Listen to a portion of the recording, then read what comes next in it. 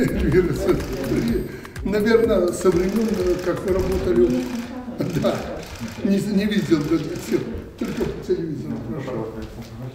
Хотел бы кое-чему подучиться, задать ряд вопросов, которые сегодня на устах у многих глав государств. Вы видите это в наших выступлениях.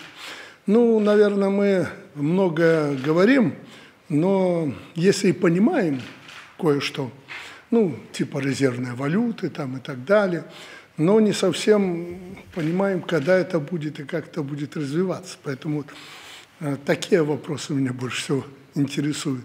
Ваша точка зрения ваших специалистов.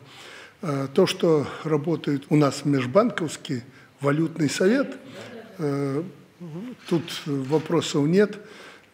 Я часто привожу от вас, от председателя наши цитаты на уровне глав государств, когда речь идет о создании единой валюты там и так далее, что это непростой процесс. И, наверное, не сегодняшнего дня, как мы договорились с президентом России, но, тем не менее, некоторые наши патриотично настроенные люди в России и здесь, в Беларуси, часто поднимают этот вопрос. Я хотел бы услышать также вашу точку зрения на сегодняшний день. Ту давнюю точку зрения я хорошо знаю. Что касается валютного совета, спасибо вам большое.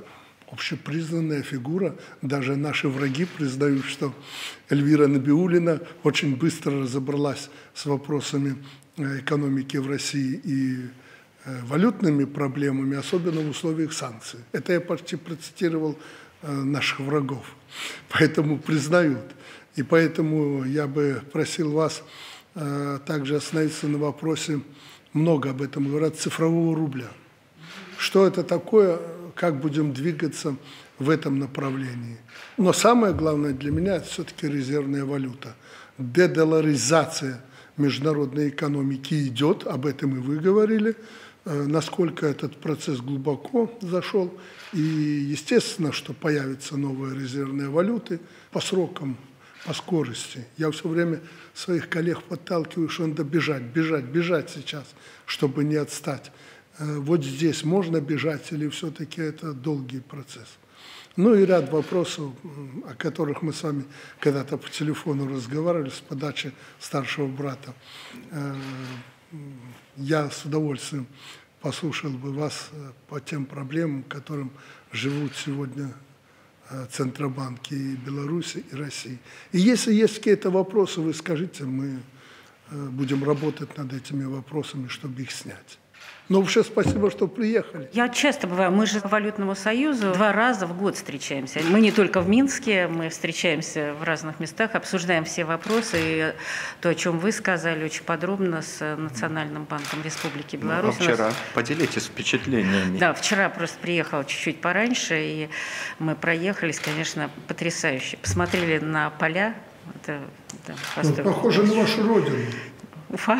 Я всегда говорю, недавно президент был, что вот я лечу на самолете, подлетаю на родине у вас один в один. Один в один природа. Это я не для лести вам говорю, я об этом всегда. Но очень ухожено, все очень красиво, все засеяно, все работает, конечно, потрясающе.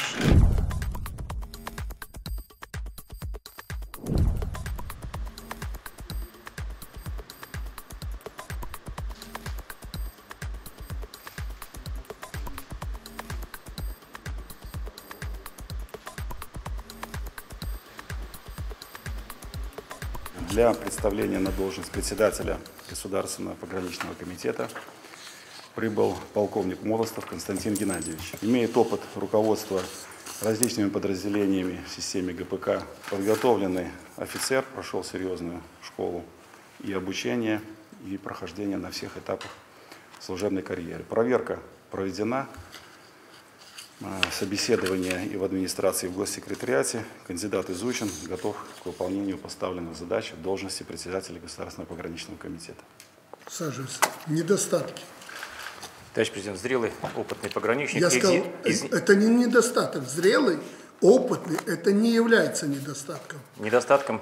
А то у нас все хорошо. Все вот идеально. Ну, идеальный человек. Так что тогда сидел в Гродно до сих пор? Поэтому, если есть какие-то недостатки, вы говорите. Если вы не изучали их, тоже скажите. А то получится как в здравоохранении. Все без недостатков, а куча проблем. Из недостатков, товарищ президент, считаю отсутствие опыта работы в центральном аппарате. Получается, перепрыгивает должность заместителя председателя пограничного комитета, но я думаю, что исходя из опыта работы, его образования, данный офицер изучит, войдет быстро в оперативную обстановку и этот пробел устранит в своей деятельности. На границе службы. Проходил срочную службу в Среднеазиатском пограничном округе и 8 лет офицерских на пограничной заставе. То есть был обычным рядовым пограничником и еще и заставу возглавлял. Так точно. Ну, это настоящий пограничник. Причем тут центральный аппарат. Нам нужны пограничники на, грубо говоря, зеленой границе. Присаживайся. Ты понимаешь, что пограничные войска не потому, что президент там служил, хотя это тоже имеет значение. Люди пристально смотрят за этими войсками. Ну и я обычным пограничником служил. То есть я знаю, что такое граница. Поэтому если я приезжаю на границу, ну, как там меня там по закоулкам водить не будешь. Я знаю, куда идти, знаю виды пограничных нарядов и как они несут службу. Вплоть до этого. Пограничные войска очень много работали в последнее время. Не мне тебе объяснять. Очень много приходилось и с этими нелегалами работать. И убитых нам до сих пор выбрасывают через границу поляки и литовцы, мигрантов убитых. Но это Господь с ними разберется. Это их проблема, не наша. Но тем не менее пограничную службу надо даже на том уровне, как она есть, поднимать выше. Нам надо опыт Советского Союза не забывать, но и приспосабливать его к нынешней ситуации. Меня, конечно, из всех кандидатур, которые внесли, подкупало то, что вы действительно были обычным пограничником и, главное, начальником пограничной заставы. Если ты эту службу прошел, как вы говорите, 8 лет, да? 8 лет в целом на заставе, 5 лет начальником 5 лет. Заставы. Ну, слушай, это все. Это знаешь все. Начальник пограничной заставы – это человек, который знает все. Ну, а дальше уже от вашего желания. Но спокойной жизни не будет. Вы видите, что подключилась Украина. Так точно. Там, где мы вообще практически пограничники службу не несли, так, в легкую, понимая, что это наши родные люди. Сейчас Украина, видите, заняла какую позицию в отношении Беларуси. Постоянно нагнетает ситуацию. Сегодня украинская граница стала, ну, вровень с этими бешеными польской и литовской, латвийской. Что быть, в общем-то, не должно. Поэтому надо вырабатывать новые подходы, выстраивать, может, не новую систему, а совершенствовать эту систему. Надо обратить особое внимание, мы в последнее время, вы это знаете, обращали внимание, на маневренные группы. Должны быть в каждом отряде, там, где вы определите точку, должны быть мощный кулак, которым вы и начальники отрядов могут в нужный момент или групп там пограничных воспользоваться для того, чтобы перекрыть государственную границу в случае чрезвычайных каких-то ситуаций, нападения на страну. Так точно, в этом направлении развиваемся. Да. Вот эту компоненту нам надо усиливать. Но это уже вот с госсекретарем и Министерством обороны в тесном контакте надо эту проблему решать. Ну и по Лапо. Лапо не чужой человек, очень грамотный, толковый, прошедший немало и в погранвойсках, ну, настоящий военный человек. Надо посмотреть. Отдохнет немножко и на службу. Поэтому посмотрите на спецподразделение АСАМ, как укрепить его. Это должен быть у вас очень надежный элемент, которым вы в любую минуту должны и можете воспользоваться. Я примерно знаю это подразделение, но себя хорошо показало в эти времена, особенно во времена борьбы с нелегальной миграцией.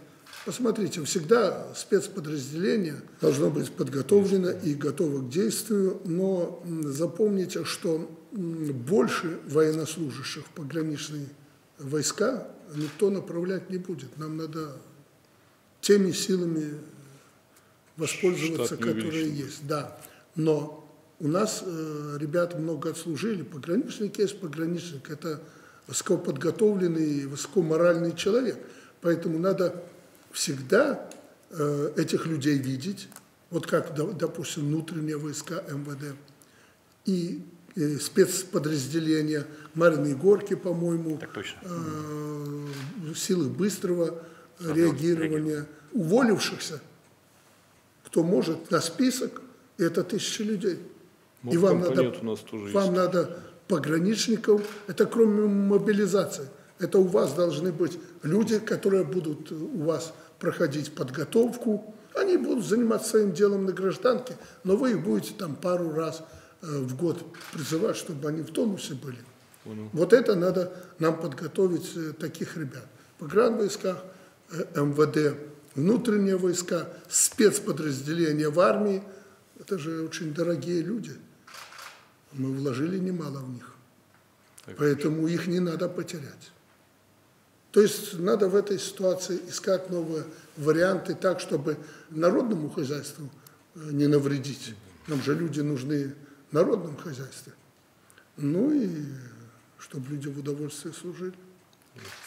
На сегодняшний период и по оценке президента пограничная служба, пограничные войска достигли очень высокого уровня. Мы успешно охраняем государственные границы, но по требованию президента и по мнению нашего ведомства в том числе, нам необходимо постоянно совершенствоваться, соответствовать складывающейся обстановке на государственной границе вокруг страны, как внешнеполитической, так и внутриполитической ситуации. Со стороны сопредельных государств, именно на Гродненском направлении, откуда я прибыл, конечно, есть наращивание усилий, давление определенное, есть непонимание. Но, тем не менее, пограничная служба, органы пограничной службы в целом готовы реагировать на любые вызовы, угрозы нашей пограничной безопасности и национальной безопасности в целом. Бучу целую подняли после единого этого экзамена централизованного. Ума не хватило сделать просто и понятно, чтобы подсчитать эти баллы за централизованный этот экзамен. Они какие-то статистические на компьютере начали выводить цифры. Кому это надо? По-моему, мы поступали, знаешь, тройка. Верно, товарищ президент. Очень хорошо знаешь, 4. Очень-очень хорошо, отлично, знания. Все понятно.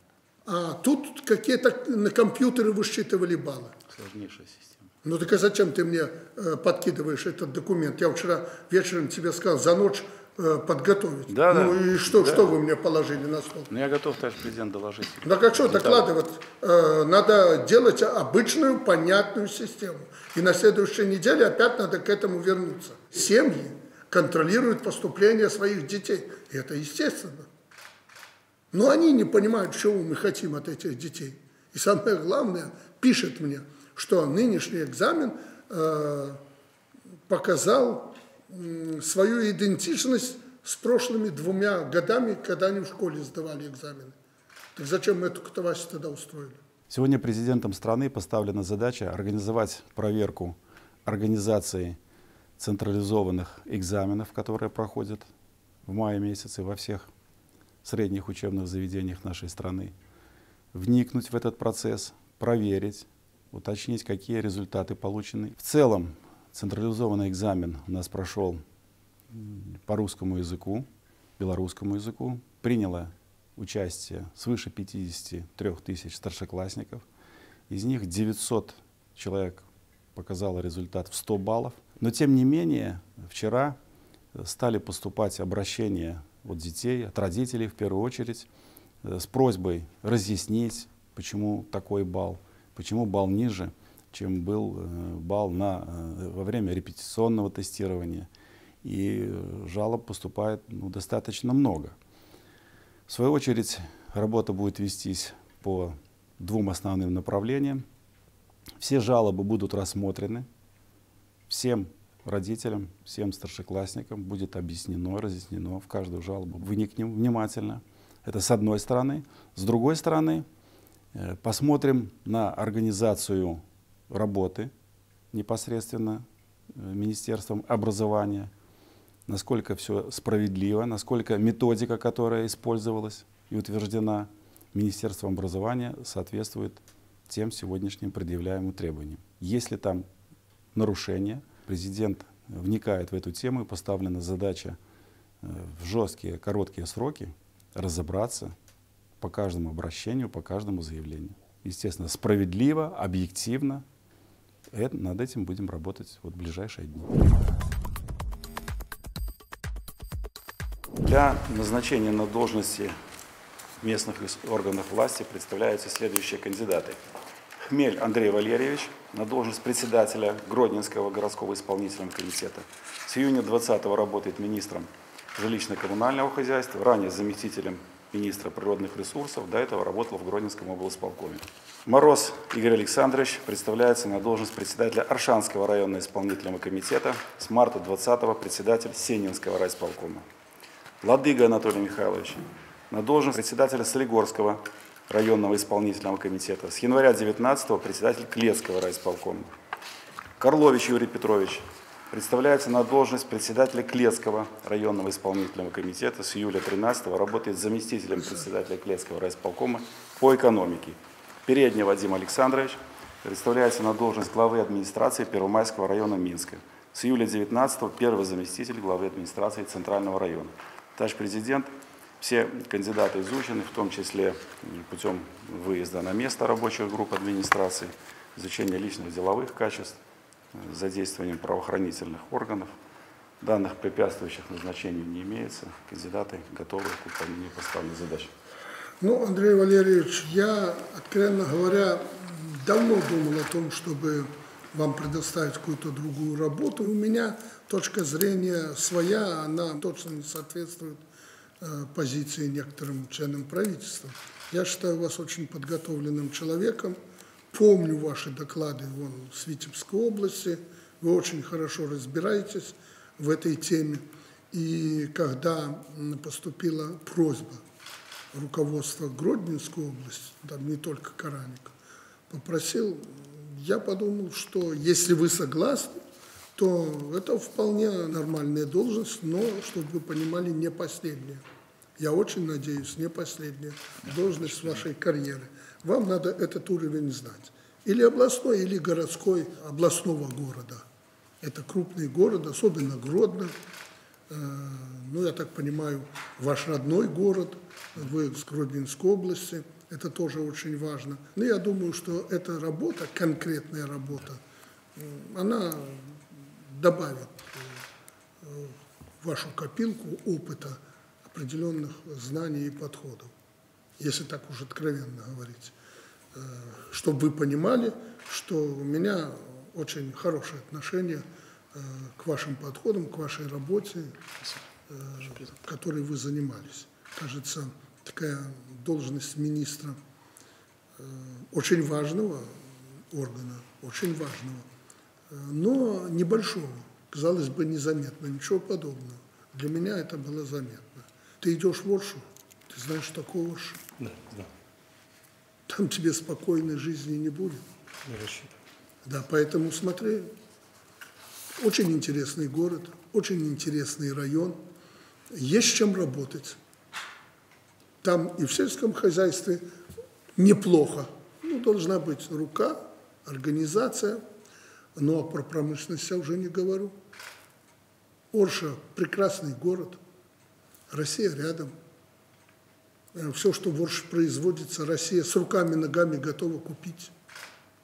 Поэтому для того, чтобы там развернуться и, наконец-то, показать свой уровень, и тоже, ну вот, как Андрею скажу, что это хорошее начало на глазах у президента. Справишься, значит, с карьерой твоей все определено. Ну, не справишься, дорогой мой. Спасибо, товарищ. Поэтому Приложу максимум усилий. хорошо характеризует тебя по Сенинскому району. Аккуратно, к кадрам подходя, не рубить с плеча, разобраться, но очень четко проводить свою линию, не глядя на то, кто там вокруг тебя будет бегать. Родина президента, я там родился в Орше, жил рядом, там много таких, которые будут к тебе бегать не обращай внимания. Точнее, я обращаю, но принимаю решение сам. Если мне что-то надо будет, не заржавеет, я там часто бываю, и дома бываю, и мама у меня похоронена там. Если что-то надо, я найду тебе и скажу напрямую. Это учитываю всегда. Что касается, мужики, вас, никому легкой жизни не будет, вы на передовой, нас ждут непростые времена, нам надо привести и выборы в Советы, и в парламент, и в Всебелорусское народное собрание.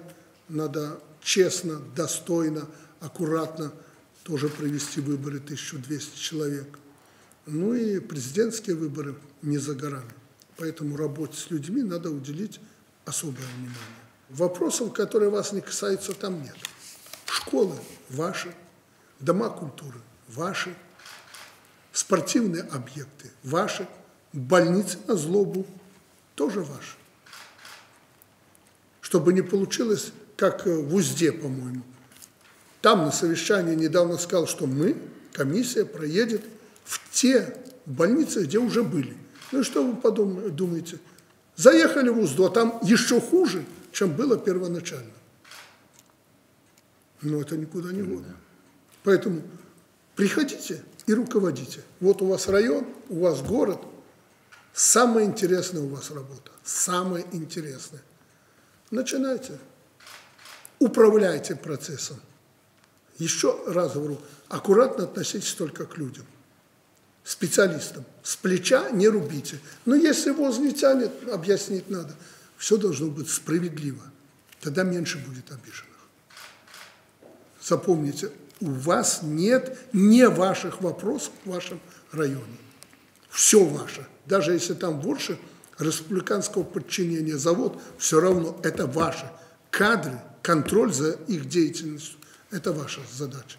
Если что-то не так, докладывайте в администрацию президента. Кадровые вопросы там варятся. Президент поставил задачу работы с кадрами в первую очередь, потому что к кадрам нужно относиться сегодня очень аккуратно, для того, чтобы решать все-таки те задачи государственные, которые сегодня есть. Да, город Гродно большой город, и если работа министерственная, наверное, не сказать, что узкая, но все-таки одно направление, то в городе этих направлений много, это практически все в руках председателя горисполкома, и здесь глава государства также попросил не бояться принимать решения, действовать достаточно решительно, смело.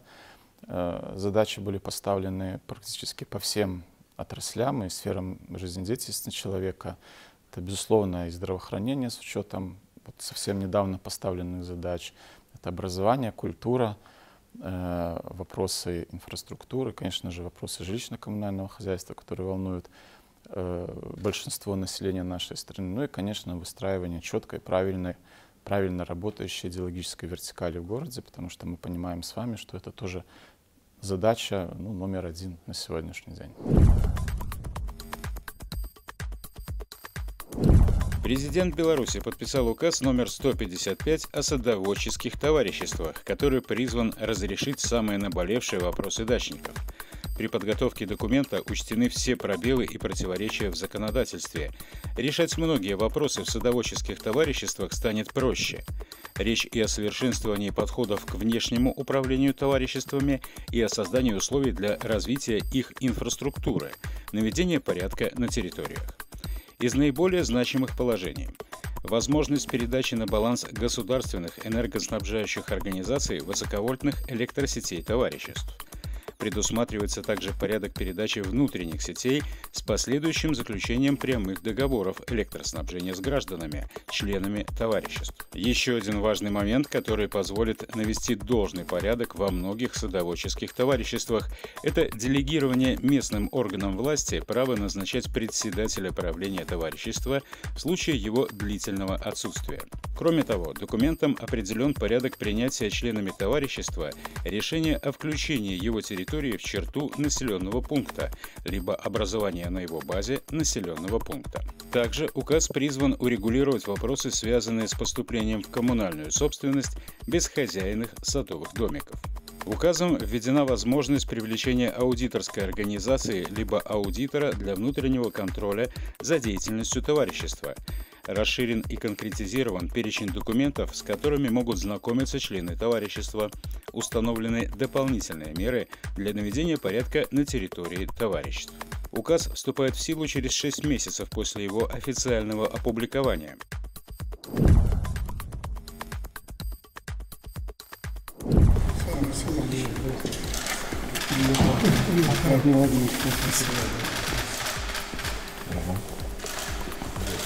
Генерал есть генерал.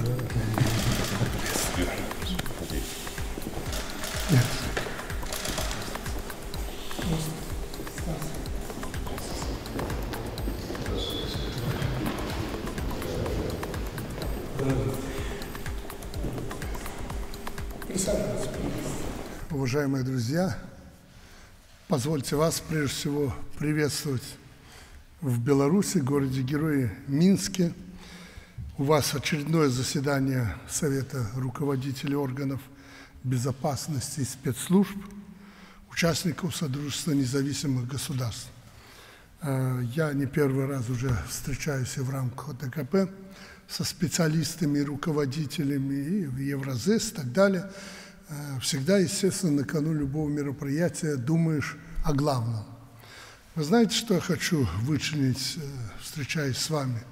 Главное ведь стоит в том, что все члены СНГ очень серьезно воспринимают наш Совет. И то, что все руководители органов безопасности прибыли в Беларусь на самом высоком уровне, говорит о том, что вы видите, что происходит вокруг границ нашего Содружества, и вы понимаете, что может быть. Оно было, в общем-то, всегда так. Политики могли и экономисты сходиться, расходиться, а спецслужбы всегда находились в тесном контакте.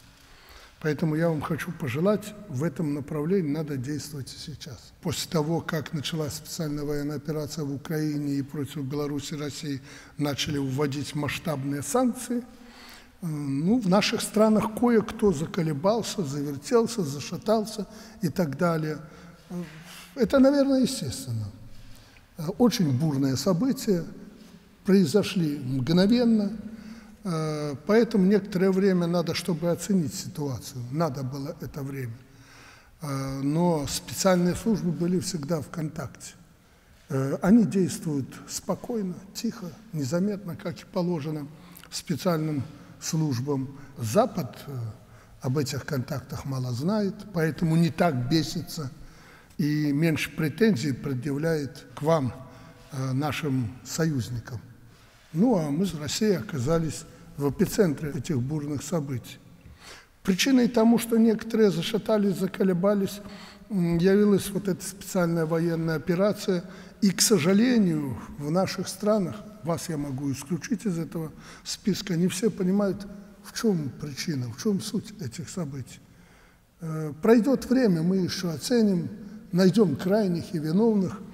Но я абсолютно согласен с президентом Путиным, когда он говорит о том, что не мы начали эту войну. Она началась даже не в 2014 году. Она началась задолго до 2014 года. Мы здесь рядом, мы видели все, что здесь происходило. Тот коричневый переворот, который произошел. Мы видели, к чему Украину подводят. Мы видели, кто был в авангарде. Но для народа я всегда говорю проще. На примере России.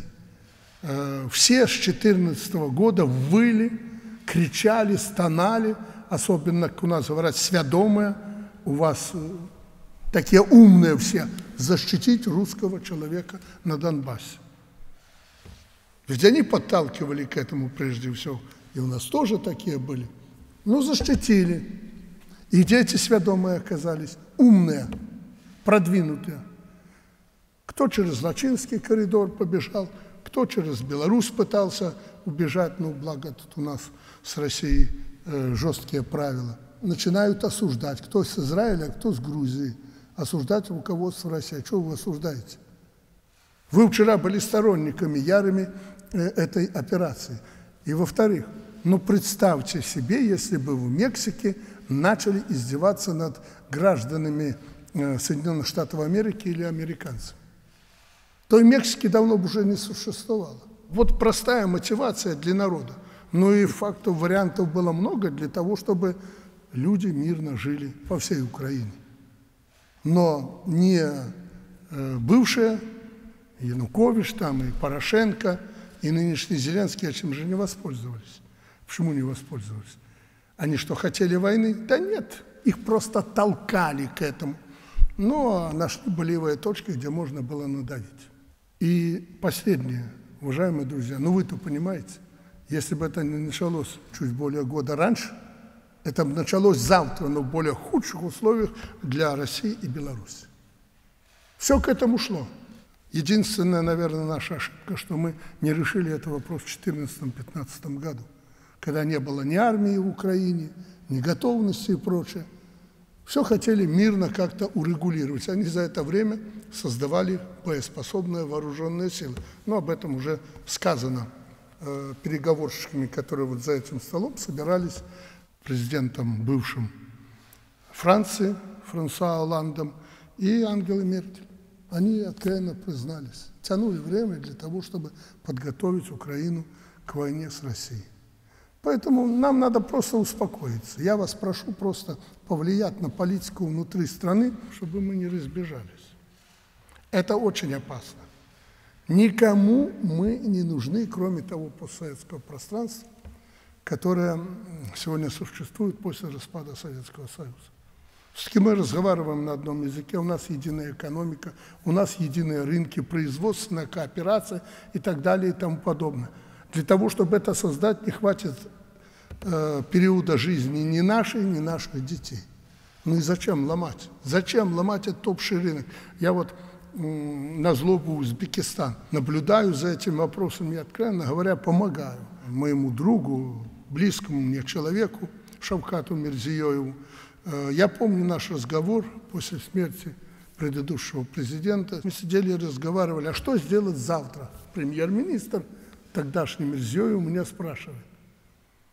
Я ему откровенно сказал, каким путем не уйти от нас, а наоборот приближаться. В первые годы прихода открыли рынки, там, приезжай, продавай, сразу получили где-то около 1,5 миллиарда эффект. Дальше больше. Значит, счастье здесь. Никто же вас не позвал на другие рынки. Ну и зачем сегодня это разваливать? Ну зачем разваливать? По крайней мере, не спешите, не торопитесь, как я всегда Порошенко, Януковичу там и другим говорил. Вы чего выскакиваете с СНГ? И Саакашвили, мы были в добрых отношениях. Ты чего выходишь с СНГ? Ну не хочешь ты к нам приезжать на совещание, ну не надо делать эти шаги, потому что вернуться будет сложнее, а возвращаться придется. И экономика заставит нас. Посмотрите еще один пример. Ну, вроде бы для Европы, для США Украина – это все, это родное, все поставили на нее. Ну, так вы ее поддерживаете. А они в элементарном, как только начала Украина освобождать свои хранилища от зерна и вывозить, повезла в Европу, все закрылись от нее, все. И бешеные прибалты, и бешеные поляки, и словаки даже, и соседи. Все закрыли свои рынки для украинского зерна. Почему? Потому что цены начали падать на собственные.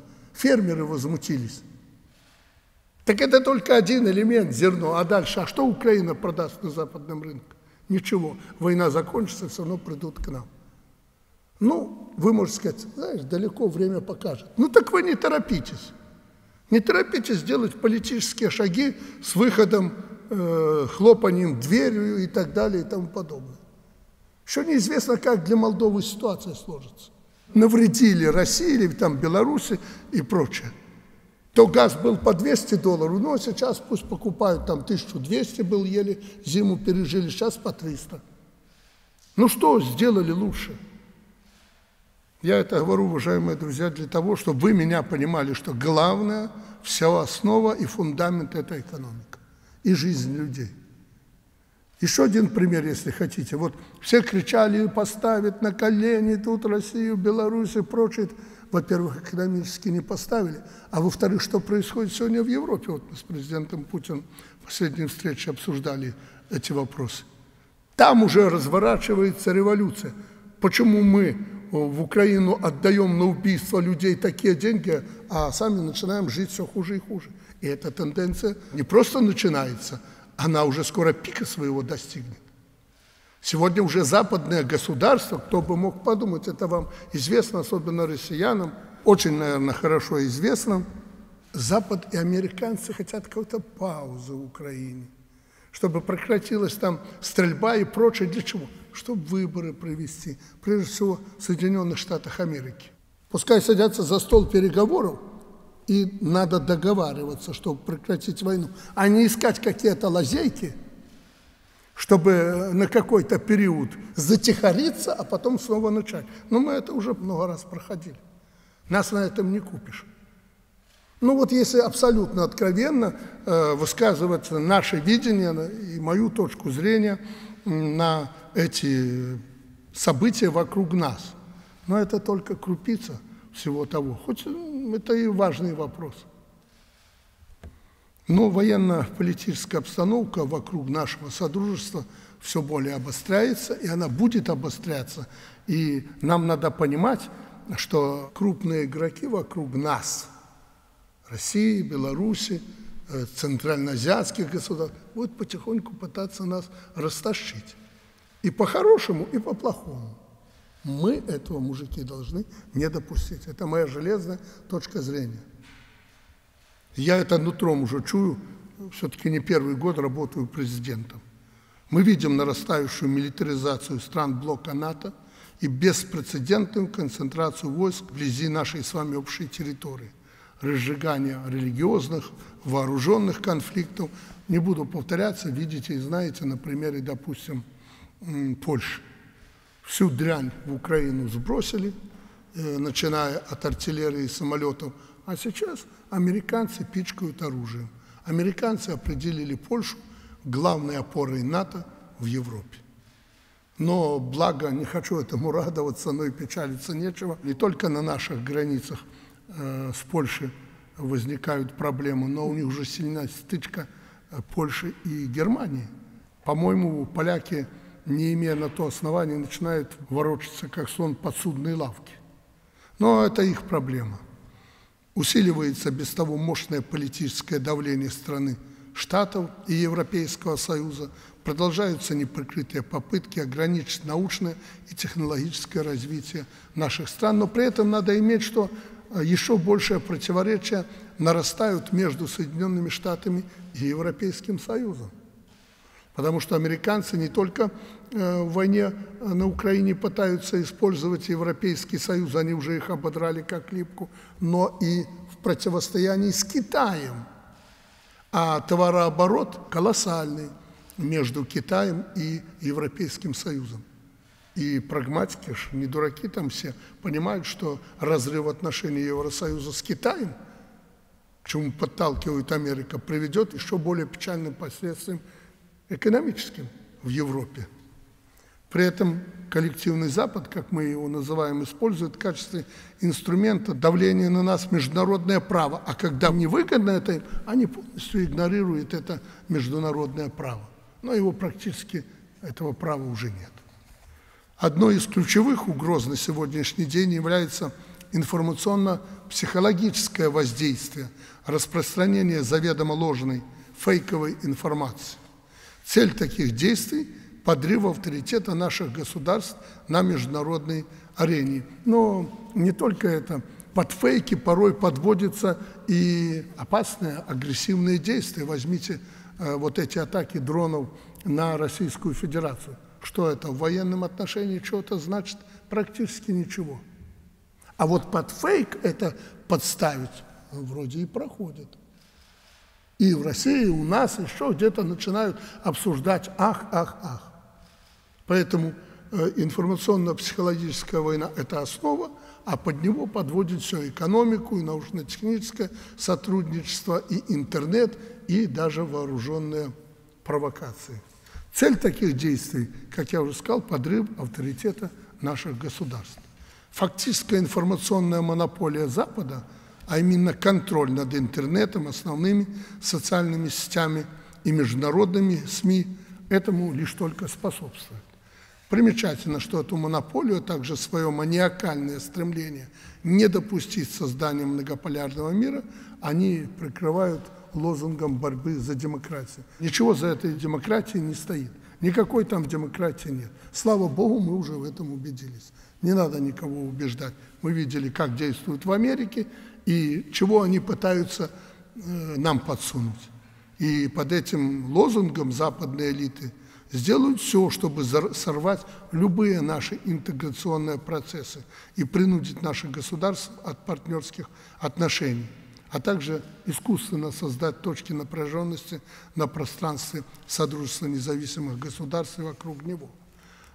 Самый красноречивый пример, я уже говорил, нынешнее положение Украины, которую используют сегодня в этих геополитических играх, используют для размена. Развединформация, поступающая в том числе по каналам наших партнерских связей, спецслужб свидетельствуют, что перечисленные угрозы в обозримом будущем будут только нарастать.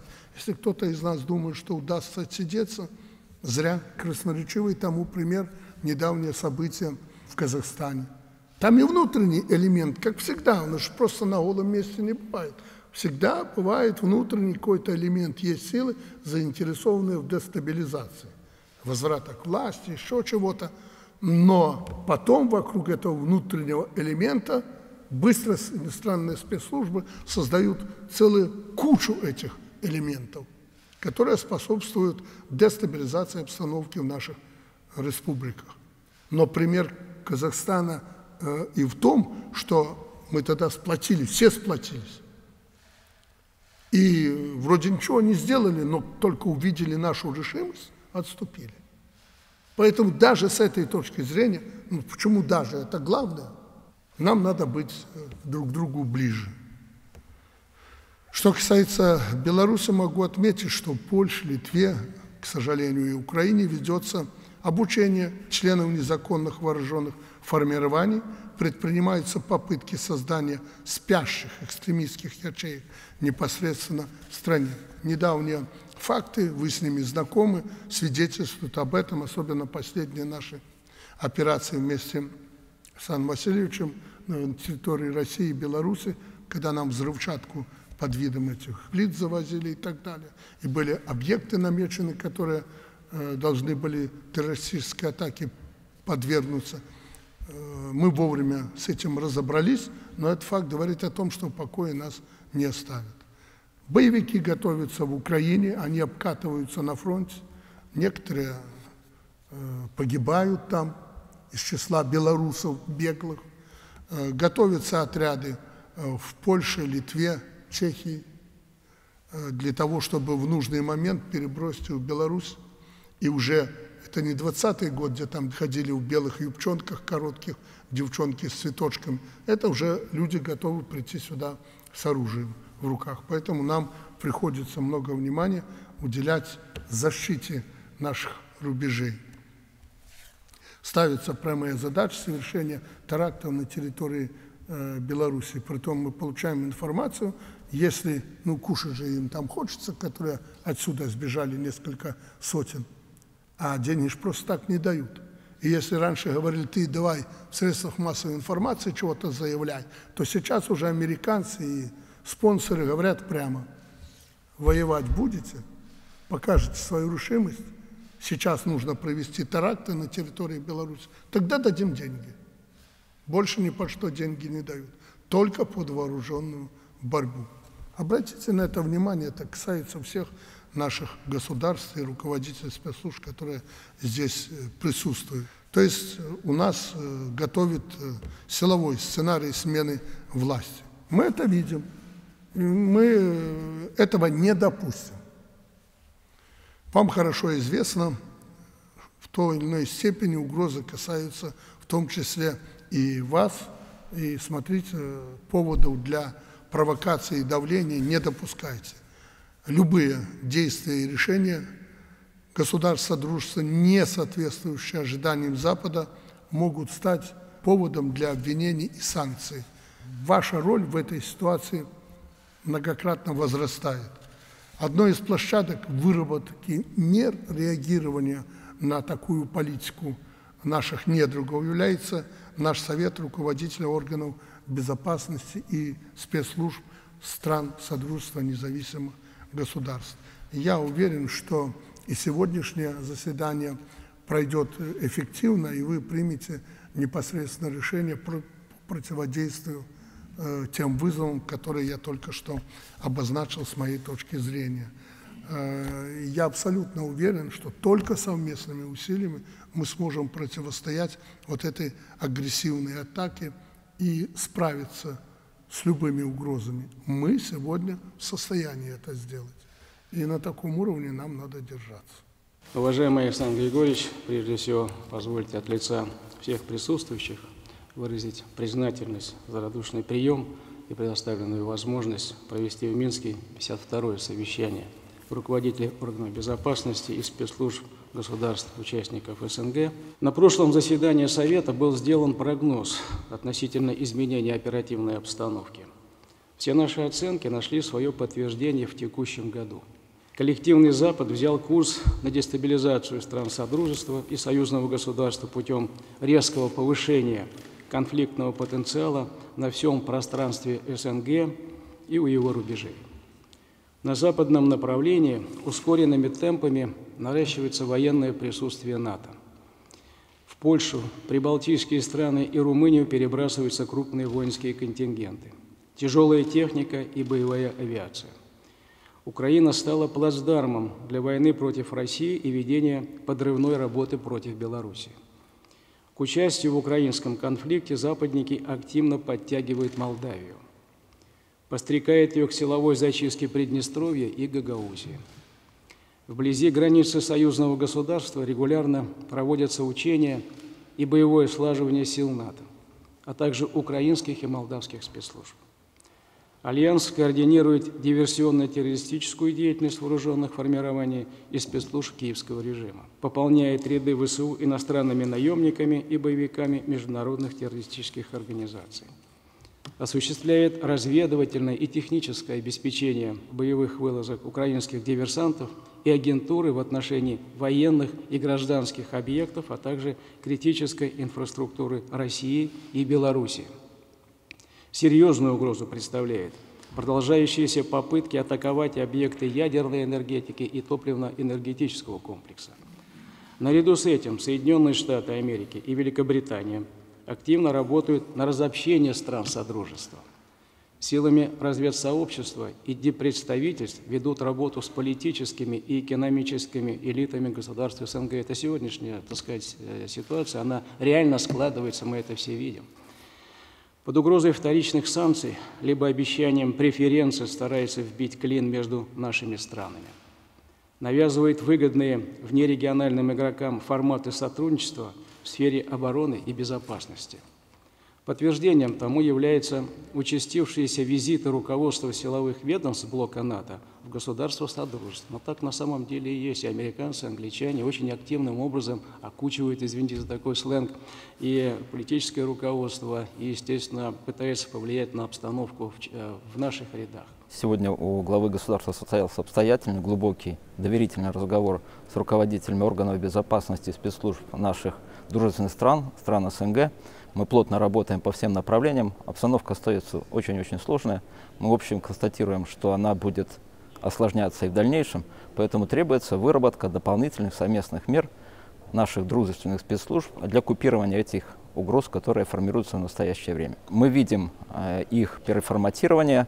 Это традиционно от той военно-политической составляющей, которая образуется на наших различных границах. Это терроризм, это наркотрафик и другие специфические вопросы, которые мы в кругу спецслужб наших стран СНГ обсуждаем, вырабатываем общие меры. И в этих непростых, конечно, условиях мы опираемся на друг друга, несмотря на все обстоятельства. Мы помогаем решать различного рода проблемы. Мы добиваем информацию, которая докладывается нашим главам государств, и на основании которой принимаются взвешенные необходимое стратегическое решение в сфере обеспечения национальной безопасности наших независимых государств. Если мы немножко вернемся в ретроспективу, то я как-то выступая сказал, что нами будут приняты дополнительные меры по усилению контрразведывательного режима на территории нашей страны. Эта мера реализуется в настоящее время по всему периметру нашей границы. Она направлена на своевременное выявление и локализацию деятельности лиц, вынашивающих экстремистские террористические стремления по отношению к Республике Беларусь. Мы получаем информацию о том, что есть реальные планы. Это прежде всего тех лиц, которые сформированы в различные боевые группы на территории Украины, Польши, Литвы, Чехии, в некоторых других государств. Планируют совершение терактов на нашей территории. Вот этот барьер, она только одной из составляющих, позволяющей нам осуществлять определенную фильтрацию этого контингента и не пускать на нашу территорию. События с посылками в Республику Беларусь с взрывчатыми веществами под видом электроплит вы все, наверное, слышали. По этому вопросу снят определенный сюжет. К сожалению, история не закончена, поэтому мы активно работаем по всем направлениям. Я думаю, что наши граждане по поручению главы государства через определенный период узнают и о других новых фактах. В целом я хотел бы подчеркнуть некоторые моменты. Все наши недоброжелатели в настоящее время сконцентрированы за рубежом, опираются на составляющую тех беглых, которые находятся в Вильнюсе, в Варшаве. Мы добываем информацию из Западной Европы о том, что совсем недавно они запросили только на ближайшее время 230-250 миллионов на свою подрывную деятельность в отношении Республики Беларусь. Некоторые из западных политиков и должностных лиц их поддерживают, некоторые возмущаются этой составляющей. И те финансовые ресурсы, которые предполагается им выделить, они, конечно, востребованы для решения своих национальных проблем. Вместе с тем, вот такая ситуация происходит. Я бы, пользуясь случаем, наверное, советовал бы фискальным и контрольным органам США, Польши, Литвы, Германии, некоторых других очень внимательно посмотреть на вопросы финансирования из бюджета фондов, которые являются прокладкой для финансирования подрывной деятельности в Республике Беларусь. Вокруг них сложилась целая прослойка людей, которые профессионально занимаются отмыванием денег. Это, наверное, тоже предмет оценки правоохранительных структур этих государств. Мы готовы противодействовать угрозам совместно, в том числе с нашими братьями и друзьями из стран СНГ. Что касается беспилотников, тема очень непростая. Если мы берем составляющую вот этих нанесения ударов по Москве, а их гораздо больше попыток таких, то их цель прежде всего посеять панику, их цель прежде всего информационная, показать уязвимость. Таких целей понятно, что не добьются, но, к сожалению, мы констатируем, что уровень эскалации растет, и к этому готовимся. Как спецслужба, смею заверить наших граждан, что президент нам ставит задачи четко, по существу, глубоко. Мы действуем решительно. КГБ Республики Беларусь работает как СМЕРШ. Мы колебаться не будем, мы настроены решительно, нас ничто не остановит.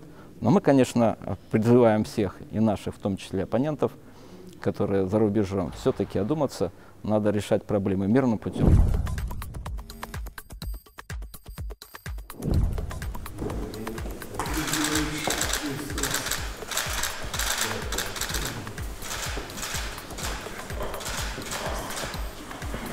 Уважаемые друзья, я рад приветствовать вас снова в Беларуси. Мы можем сегодня констатировать факт, что нами создан приличный задел для расширения нашего сотрудничества. Это подтверждают наши контакты с вашей областью за последние 2 года и факты статистики. 330 миллионов долларов товарооборота за прошлый год. Цифра неплохая, но, как мы говорим, 500 миллиарда лучше. Поэтому цель у нас стремится к тому, чтобы достичь товарооборота объемом 500 миллионов долларов. Я думаю, эту планку мы достигнем в течение ближайшего времени. Резервов достаточно, тем более мы уже начинаем, если можно так сказать, пожинать плоды, не побоюсь такого слова, судьбоносных наших решений в рамках нашего союза Беларуси и России. Как я недавно говорил, что на самом высоком уровне мы с президентом России приняли много решений, а вообще, принимая судьбоносные решения, мы оказывали поддержку нашим правительствам и нашим министрам в развитии кооперации, прежде всего промышленной кооперации. Вы видите, как серьезно продвинулась Россия в сельском хозяйстве. Должен сказать, мы в стране не были лет 10 тому назад. Начиналось с того, что и семена нужны были хорошие. Мы свое хозяйство сельское сохранили. У нас институты, которые были в советские времена, стали еще лучше, поэтому и семенной фонд, и прочее, и картофель, и даже зерновые. Мы делились с россиянами всем, с чем можно было. И видите, прогресс в сельском хозяйстве. Ну, я уже не говорю о Беларуси. Мы давно эту проблему взялись решать. Сегодня у нас высокотехнологичные отрасли в повестке дня. Они нам очень нужны. Прежде всего микроэлектроника. Много об этом говорим. Ну и другие направления. Западники ушли. Слава Богу, что ушли. Мы будем развивать свое. И вы знаете, что наша бывшая страна, в которой мы все жили, Советский Союз, в принципе, обходилась независимо от Запада. Просто ума не хватило сохранить страну. Ключевыми направлениями нашей экономики являются технологический суверенитет и производственная кооперация. Сегодня надо кооперироваться, что мы и делаем с россиянами. И вот я только что встречался с представителями, руководителями спецслужб наших государств. Мы обсуждали эту тему. Подтягиваются наши бывшие республики Советского Союза. Мы вырабатываем и находим направление сотрудничества. И не только конкретные программы разрабатываем, но реализуем конкретные контракты по созданию тех или иных производств. То есть кооперация развивается, позитивный опыт у нас огромный, у нас хороший базис для дальнейшего экономического развития, серьезные наработки по кооперации есть и с Липецкой областью. Убежден, мощной отправной точкой может стать наше присутствие на Липецком тракторном заводе, где мы хотим создать, для начала, сборочное совместное производство техники «Амкадор». Этот бренд известен в России, очень востребован. Уход, как я уже сказал, западных компаний освобождает нам с вами место для расширения сотрудничества и нашей работы. Как мне докладывают, вы не намерены отказываться от реализации начатой несколько лет назад программы развития городского электротранспорта. Рано или поздно эта проблема станет перед любым городом Беларуси, России, потому что города становятся насыщеннее, населенные города, поэтому чистая экологическая техника нужна будет в все большем объеме. Мы готовы поставлять полную линейку вам, если это нужно, пассажирской, сельскохозяйственной техники, прицепного, навесного оборудования. Это относится и к дорожной технике. В сельском хозяйстве, я знаю, у вас достаточно на земле развито сильно сельское хозяйство, готовы работать с вами по переработке сельскохозяйственной продукции, чтобы люди в России получали чистую, экологичную и высокотехнологичную продукцию питания. Перспективным видится сотрудничество в сфере модернизации зерносушильных комплексов.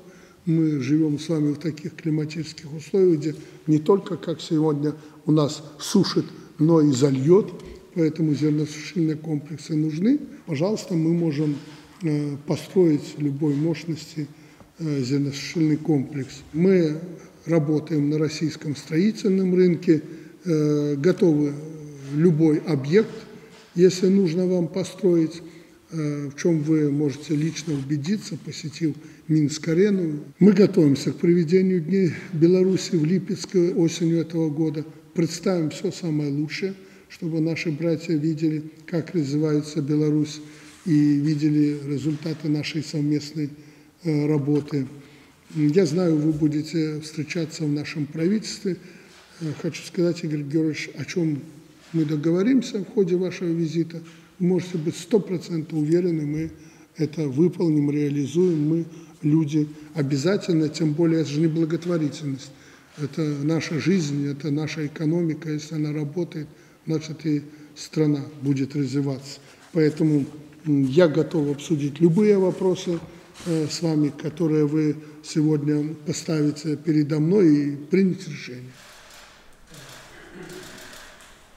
Большое спасибо, Александр Григорьевич. Очень приятно всегда бывать в Беларуси. За неполный год, это мой 4-й приезд. И каждый раз чувство неподдельного восхищения. Значит, каждый раз, когда я проезжаю по городам Беларуси, вижу, как устроено все, с какой любовью и заботой, искренне хочется часть из этого использовать в нашей практике в Липецке. Мы сегодня уже договаривались и с Минским горосполкомом, попросил их принять делегацию из Липецка, потому что очень хорошо ухожены и в очень хорошей чистоте содержатся, значит, города Беларуси. И есть на что посмотреть. Помимо вот этого у нас очень хорошая динамика по импорту продукции. Достаточно сказать, что первый квартал 2023 года принес нам плюс 57% к соответствующему уровню прошлого года. Липчане любят бытовую технику белорусскую, косметику, текстиль, продукты питания, коммунальную технику, сельскохозяйственную технику. Практически каждый второй трактор, который купили в нашем регионе, белорусский. Сотрудничество Липецкой области и Республики Беларусь развивается очень активно, причем сотрудничество развивается абсолютно по разным направлениям. Очень у нас любят технику бытовую, которую производят в Беларуси, да, продукты. И наоборот, есть такие продукты, которые не производятся в Беларуси, они поступают из Липецкой области. Поэтому часть наших торговых отношений, она развивается динамично. Кроме этого, мы сегодня обсуждали возможности для белорусских проектировщиков прийти на липецкий и, возможно, на российский рынок, потому что в Беларуси есть серьезная компетенция в виде государственных проектных институтов, которые сегодня остро необходимо в России. Много мы разговаривали и о возможностях для белорусских строителей прийти к нам на наши социальные объекты. Кроме этого, в Республике Беларусь активно продвигается беспилотная тематика, а мы являемся пилотным регионом по использованию беспилотников в сельском хозяйстве. То есть очень много нащупали точек для соприкосновения, и я надеюсь, новая динамика у нас будет. Кроме этого, безусловно, предприятие МКАДОР, которое, значит, мы уже сегодня наблюдаем у себя на площадке вместе с российским предприятием, как говорится, обсудили эти вопросы по ускорению создания совместного предприятия на базе Липецкого тракторного завода.